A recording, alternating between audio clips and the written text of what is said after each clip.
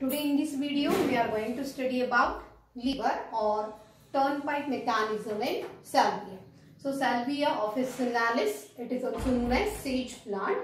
So in this salvia there is pollination by insects like that of honeybees. Okay. So how there is that lever mechanism or turnpipe mechanism. All of you know about lever. Lever means what? It is a rigid rod-like structure which is placed on fulcrum.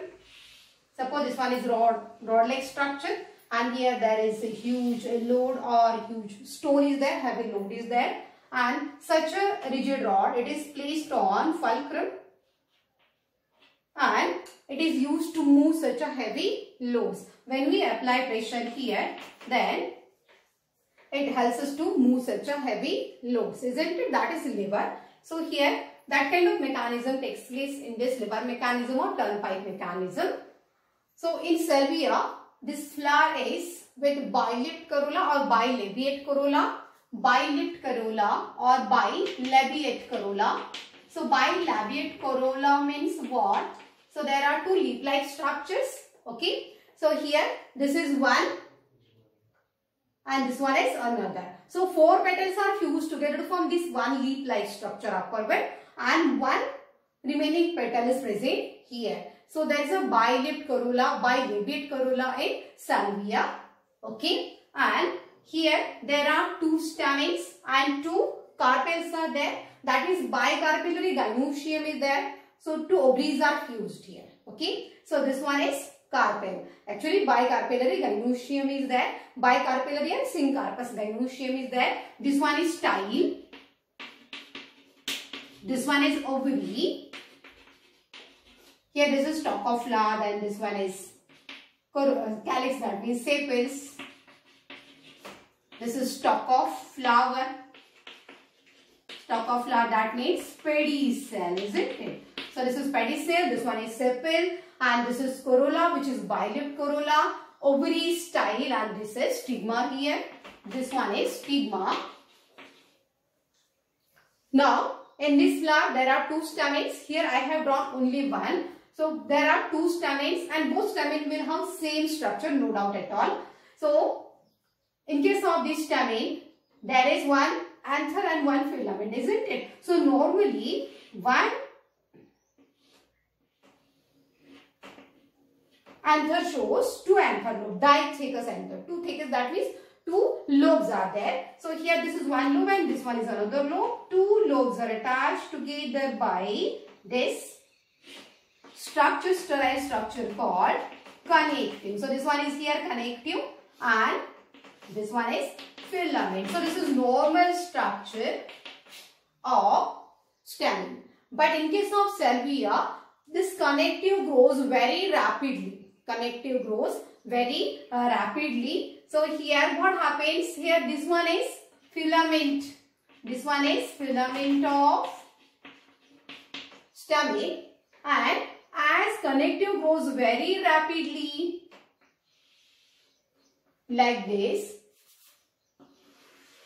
connective grows very rapidly, and here there will be small filament and one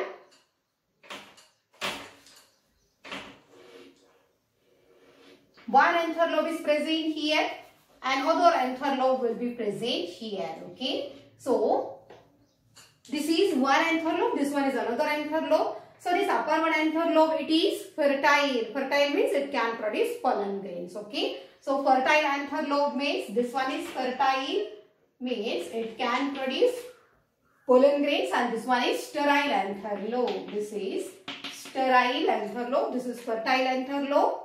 Okay, so here two stamens are there. Here I have drawn only one for your understanding purpose. So this is one stamen having this filament attached with petal. It is epipetalous, that means filament is attached with petal, and this is bifurcated connective. This is bifurcated connective. This is fertile anther lobe. This one is here fertile. This is fertile anther lobe. This one is sterile anther lobe. This is sterile anther lobe. Okay. So here there is protoandry condition. Protoandry means what? There is protoandry condition means, proto means first. Protoandry means androecium will mature first. Protoandry means what? Androecium will mature first and gynoecium will mature afterwards. So that is known as protoandry. So here you can see in this flower, when this androecium is mature, at that time gynoecium is not yet mature. It will be immature only. Okay. So here androecium will mature first and gynoecium will mature afterwards. So self-pollination is not possible here at all. Okay. Self-pollination is not possible because here when androecium is mature, gynoecium is immature. So self-pollination is not possible. So how that cross-pollination takes place? So it takes place with the help of insects like bees. And in this flower, there is nectariferous gland. That means nectar secreting gland is there, present at the base of this bilobed corolla. So at the base of bilobed corolla, suppose here somewhere that nectariferous gland is present, nectar secreting gland is present. So when insect will enter in flower, that insect will search for nectar, isn't it? So here flowers are bright colored, no doubt. So insect get attracted towards such a flower, and when insect will enter in flower, it will search for nectar. So when it will try to come inside flower, suppose this one is insect.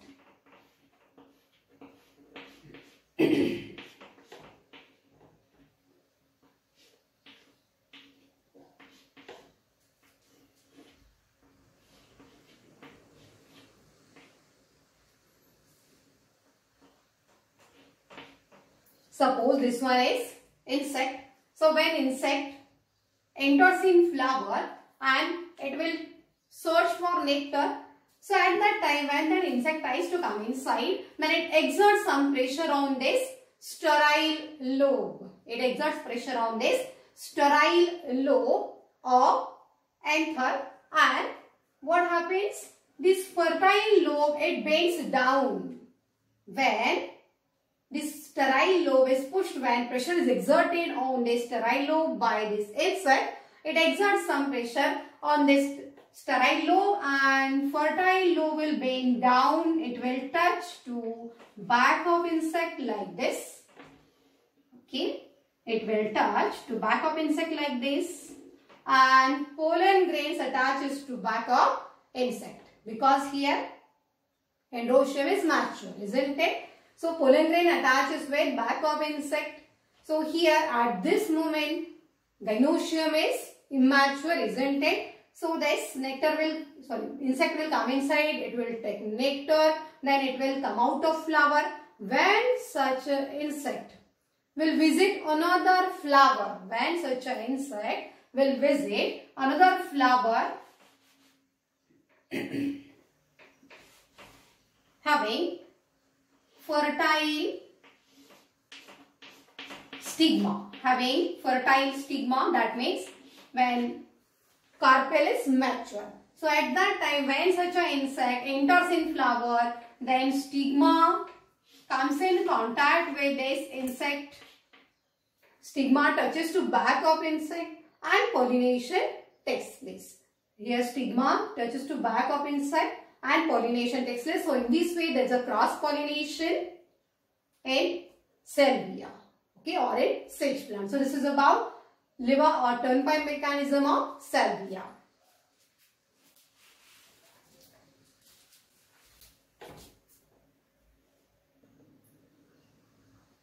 Next one, ornithophily, that is pollination by birds.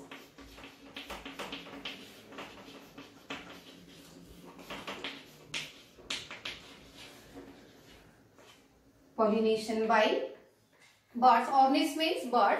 Ornithophily, that is pollination by birds.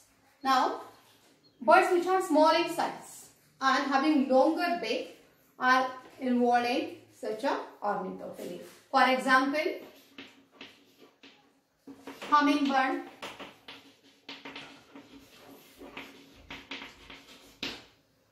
sunbird. Hummingbird is smallest bird in world.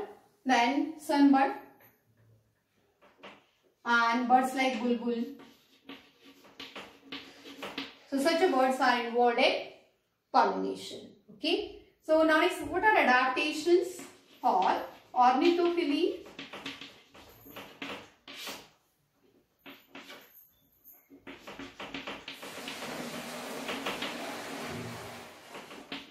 Flowers are brightly colored,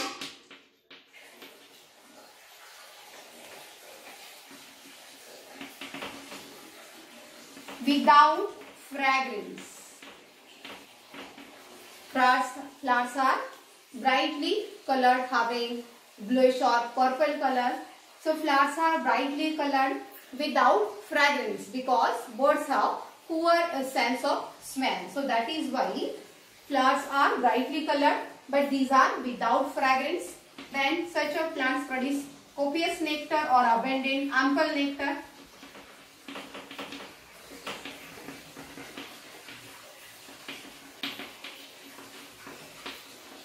Ample nectar is produced by such a flowers which is used as drink by birds. So ample nectar is produced. Flowers are brightly colored without fragrance. Ample nectar is produced, and flowers with tubular corolla. Flowers with tube-like corolla. So why flowers are with tubular corolla?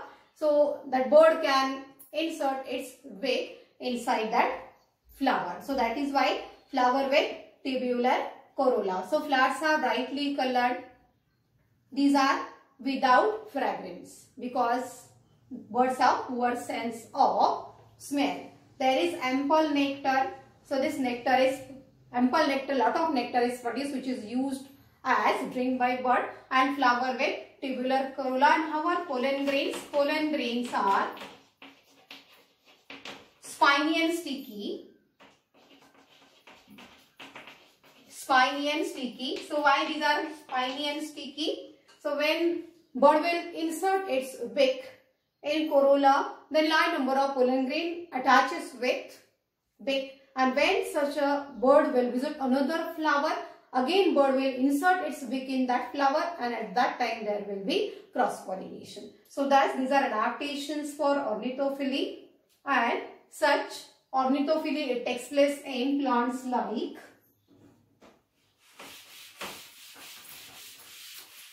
bombyx. Then bombyx means silk cotton. Then it also occurs in bottle brush.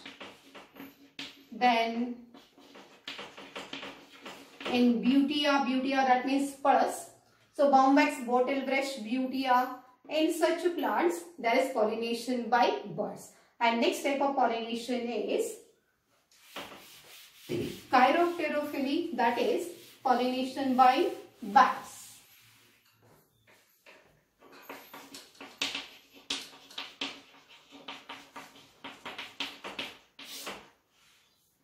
That is pollination by bat.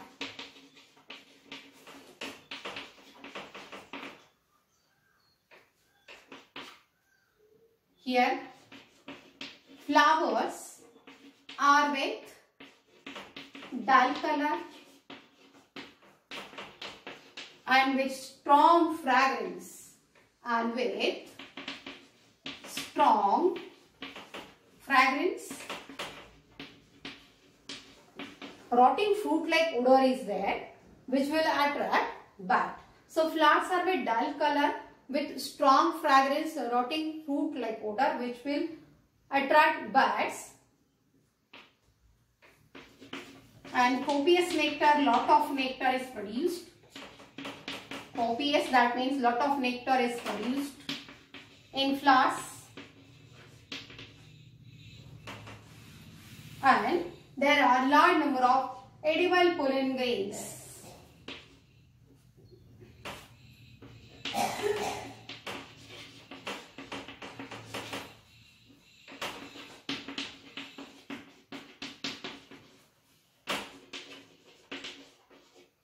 large number of edible pollen grains are produced by such a flower. So when bat will visit flower, then it will have such a copious nectar and it will get large number of pollen grains to eat. Then floral parts are strong enough.